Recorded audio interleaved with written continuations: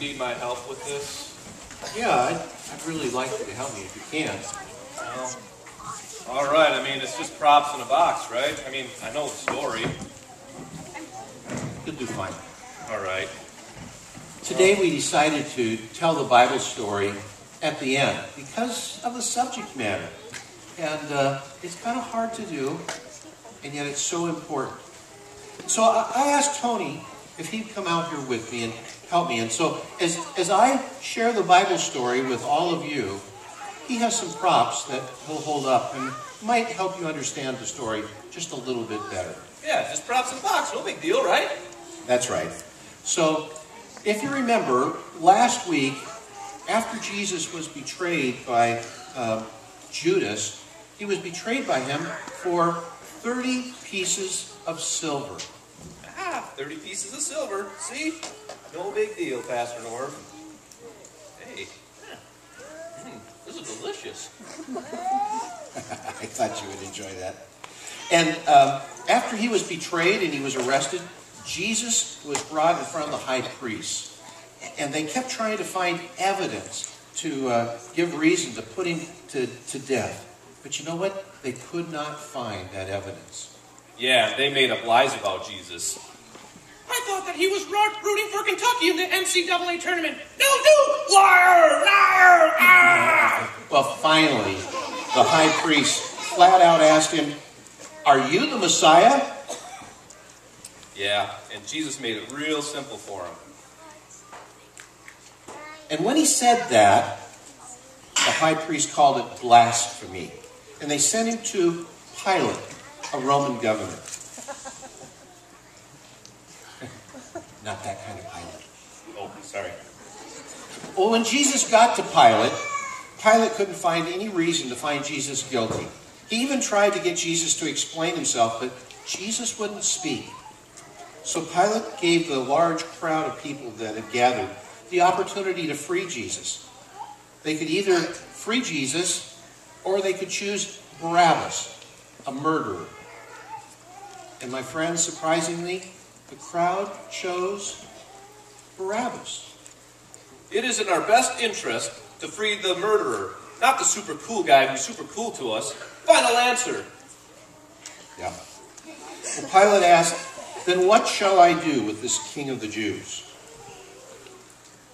Do I have to? Yeah, unfortunately you do, Tony. Crucify him. Yeah, that's exactly what he said.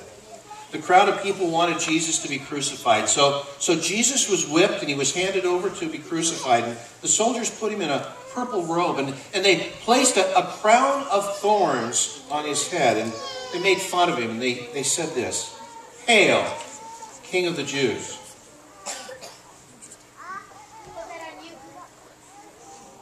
And Tony, Pastor Norv, do you think we can stop now? I think everybody's kind of got the point.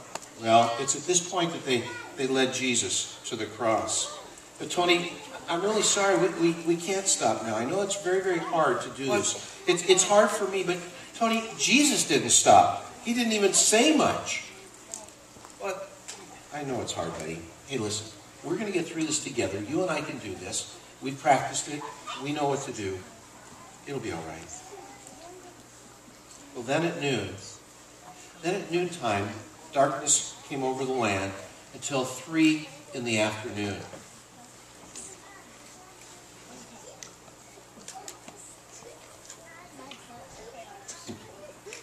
And Jesus breathed his last. And amazingly, at the same time, the giant curtain that hung in the temple, where people said that's where God dwelt, that very veil, that curtain, the Bible says, was ripped in two, from the top to the bottom. And you know, there was a Roman centurion who was standing near Jesus, and when Jesus died, that centurion witnessed it, and he said, "Surely this man was the Son of God." And Tony, that's it. That's the story. Whoa, what? You can't stop there. I mean, then there'd be no hope. I mean, then everybody just leaves and everybody's gone. I mean, I mean, that would be like ending the Star Wars trilogy with Empire Strikes Back. Yeah, I understand. And glad you mentioned that, though, because just like those movies, I'll leave you with 3 words that'll make you feel better. What's that? To be continued. You see, Tony, those movies really had it together because they understood what was needed. And we had to go through this because without this moment of amazing sacrifice, nothing would have really mattered. When Jesus died, he did it so that we could live. You and I could be forgiven of our sins. I mean, as a matter of fact, all these boys and girls, all these men and women, all these grandmas and grandpas could be forgiven of their sin when they merely turned to Jesus. You know, that's really neat. But next week, the story will be continued. And it's an ending that gives us all hope. Well, I just have one question for you. What's that? Well, how am I going to wait till next week? You know, I wouldn't mind if you read ahead just a little bit. As a matter of fact, just had this thought. Mom and Dad, this would be a great week for you to turn in your Bibles to Mark chapter 14, Mark chapter 15, and read ahead with your children. Sit down, maybe around your dinner table or bedtime or whatever, and read the Easter story. But share it with your children. Oh, that would be wonderful. That would be exciting. Maybe not at bedtime. Okay, I can concede. Maybe not at bedtime. But nonetheless, to be able to sit down and to honor Jesus is what's really needed. You see, Jesus put us first when he died on the cross. So we have to put him first when we tell his story, Tony. And that's what's so important. But for what it's worth, I'm glad that you stuck with it, my friend. And I'm glad that all of you have heard it as well. And I want you to know that the best is going to happen. As a matter of fact, I want all of you to come back next week because you're going to hear the most amazing, triumphant story. And in turn, it'll change your life. Well, hey, thanks, Pastor Norv, for having me sit through this. You know, I can't wait until next week. Yeah, well, you've done a great job. I just was thinking to myself, wow, it really is going to be continued. As a matter of fact, though, Tony, why don't we, as a group of people, just pray before we conclude? That's a good idea. Okay. Would you join me as we pray together? Heavenly Father, as we bow our head before you, we want to thank you for what you have done for us. You gave us your Son, the Lord Jesus Christ. And this has been a very difficult story to tell about the crucifixion of Jesus. He willingly went to the cross for my sin, for the sin of the entire world. But I want to thank you, Father.